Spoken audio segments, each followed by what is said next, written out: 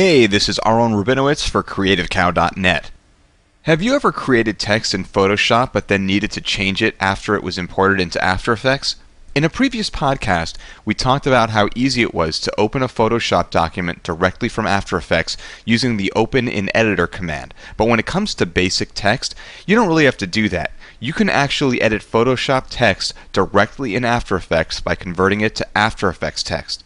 Before I show you how to do that, we need to make sure we import our Photoshop document correctly. You see, this won't work if you've imported your entire Photoshop document as one layer.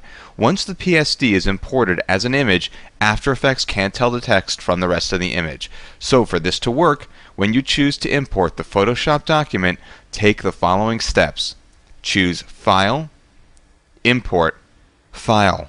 Then navigate to your Photoshop document and select it. Then choose to import as either a composition or a composition with cropped layers. Either of those are fine because they bring in each layer as separate layers. The only one not to use is import as footage because that brings the Photoshop layers in as one layer, which, as I mentioned, won't work for our purposes. Anyway, once you've chosen the correct settings, click Open to import the file. You'll see that After Effects has created a composition with each layer of your Photoshop document as an After Effects layer. At this point, you might want to copy these layers to a different comp you're already working in, or maybe you just want to format this comp differently. That's up to you. Regardless of what you do with your text layer, if you decide you need to change it, you can select it in the timeline or composition window and then choose Layer, Convert to Editable Text. As you can see in the timeline, the Photoshop icon is replaced with the After Effects text icon. Now if you double click on the layer, you can edit the text. Not just that, this text is now standard After Effects text, and you can add text preset animation or your own text animation directly to the text layers. Okay, so that's the good news. Now some bad news. Rasterized text is not supported. That means if you've added any filters to the layer in Photoshop, such as a blur or a distortion effect, the text can no longer be converted to editable text in After Effects, or really in Photoshop for that matter. Once you add an effect to a text layer and it rasterizes, the text icon disappears in Photoshop, meaning you can't edit it there either. On the upside, you can get a lot of the same effects in After Effects that you can in Photoshop. And in After Effects, effects are non-destructive, meaning that even with effects, you can still alter the text, which you can't do in Photoshop. So if you're designing in Photoshop for After Effects, it's probably better to just add effects to the text directly in After Effects. Another piece of bad news is that not all Photoshop layer styles are supported in After Effects 7, and those that are supported aren't always supported well.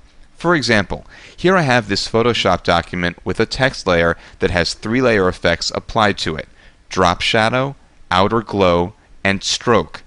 If I were to import this Photoshop document into After Effects, you'd see that After Effects turns our one text layer into 3 separate text layers: a layer for the source text, a layer for the drop shadow, and a layer for the outer glow. So now you have a layer for each Photoshop layer effect instead of one layer with all of the effects. You'll also notice that the stroke effect is missing, and that's because After Effects 7 doesn't support this and some other layer effects. And the ones that it does support never look exactly the same as they do in Photoshop, as you can see. And while it's a pain that you now have 3 layers instead of 1, the good news is that you can convert each of these 3 layers and make them editable text, as we've discussed. Of course, anytime you want to change the text, you now have to change it for all 3 layers. However, using an expression, you can link the source text from your main text layer to all of your other text layers, so you only have to update the text on one layer. To do that, select all of the converted text layers and hit UU to reveal all properties not set to their default value. And as you can see, this reveals many properties including our source text property. I'm going to close up a few of these twirl downs so that I can see all of my source text properties. I'm working in a limited 800 by 600 space for capturing this video, so I need the room. Okay, good. Next, in my text drop shadow layer, I'll Alt-click, or if you're on a Macintosh, Option-click on the stopwatch for the property called source text, and then I'll use the expression pick whip to link it to my main text layer's source text property. I'll click Enter on the number pad to confirm the expression. Then I'll do the entire thing again for my outer glow layer's source text property as well. Now every time I update the text in the main text layer, all 3 layers update. I also want to mention that the effects for these layers are special effects in that they aren't effects directly available in After Effects. If you select one of the layer effects text layers and then hit E on your keyboard to show any effects, you'll see that the effect has a name like Photoshop Outer Glow or Photoshop Drop Shadow. If you search through your effects menus, you won't find them anywhere in After Effects. Go ahead. I'll wait for you right here. You know what? I have things to do. You'll have to take my word on this for now, and let's just move on. The cool thing is that you can play around with the Photoshop layer effects directly in After Effects. Pay attention though, the effects properties aren't exactly the same as they are in Photoshop. In fact, I suspect that these are just clever combinations of standard After Effects effects but packaged in a different way to simulate something close to Photoshop layer styles. That said, I do like the way they're packaged and controllable.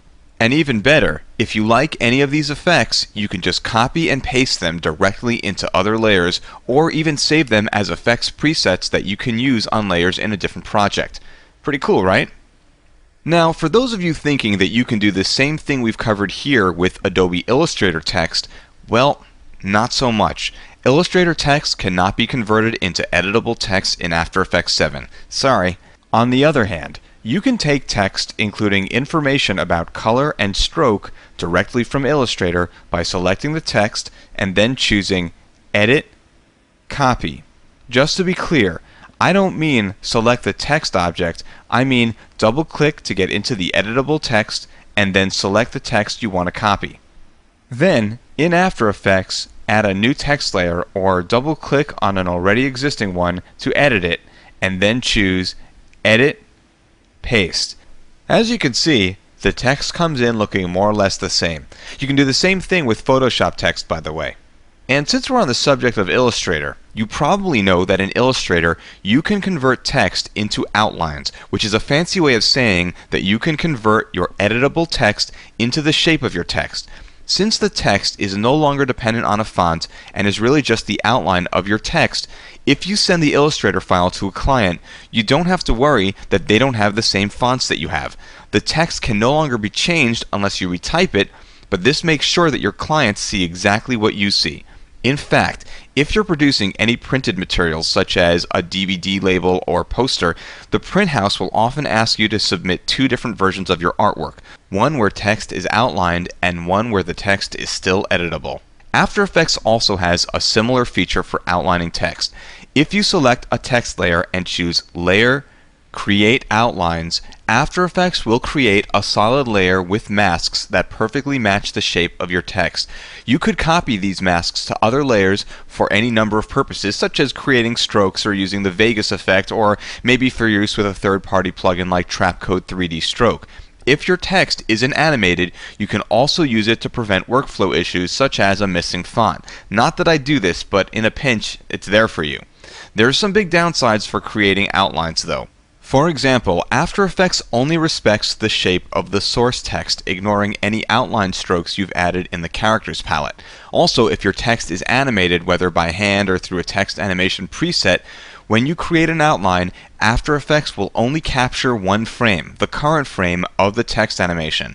And if you're thinking, well, I can just do an outline at every frame, again, not so much. It's not that you can't capture every frame in an outline, but one of the issues with text presets are that because they are driven by a certain amount of randomness, when you add a new layer, and remember, creating outlines does just that, as you can see, the position of individual characters changes at random. So to some degree, After Effects creates its randomness based on factors such as how many layers are in the composition and a few other seemingly unrelated things.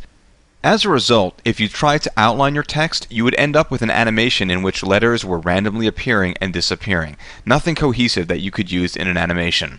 The only solution I can think of for this, and it's not a great one, is to do an auto trace, a process that frame by frame copies a layer. You can select your text layer and then from the menu choose Layer, Auto Trace. Now, I'm not going to get into the specifics of auto tracing here. I cover them in my tutorial called Super Tight Junk Mats, which you can find at Creative Cow.